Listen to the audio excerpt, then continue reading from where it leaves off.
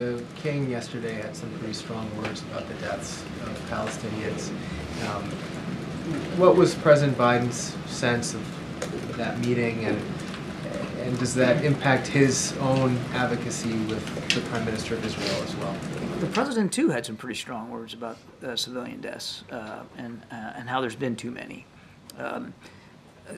Certainly the conduct of the operations was of discussion yesterday. I won't go into more detail than that, but you can expect, of course, they talked about the conduct of the operations. And as for what effect that conversation yesterday will have, or the president's own thinking on the conduct of the operations, which, again, he's been very candid about on Prime Minister Netanyahu's decision-making, I couldn't say.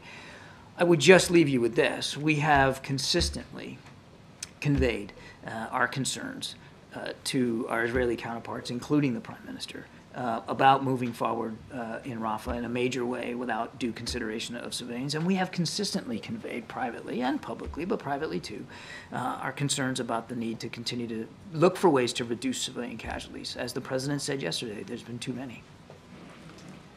Thanks. John, the President said that there should be a credible and executable plan in place to safeguard civilians in Rafah before Israel were to launch any kind of ground invasion. In the White House view, what would a credible plan look like? How would you ever realistically move 1.4 million people out of the way? I think first of all, they'd be the ones that have to come up with this plan. I think what we want to see in any kind of a plan to make it credible would be to account for, as I think MJ was asking me yesterday, to account for the now more than a million people, some estimates up to 1.5 million, that are seeking refuge in Rafah. It's a small geographical space, the Gaza Strip, period.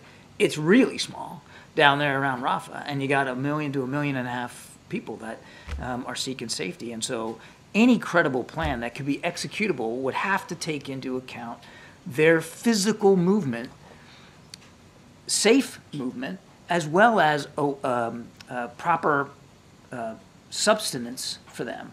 Food, water, medicine, access to health care, and be able to stay together as family units. So all of that would have to be factored in. Does the White House believe there is any possible plan out there that would be executable given the infrastructure situation within Gaza right now?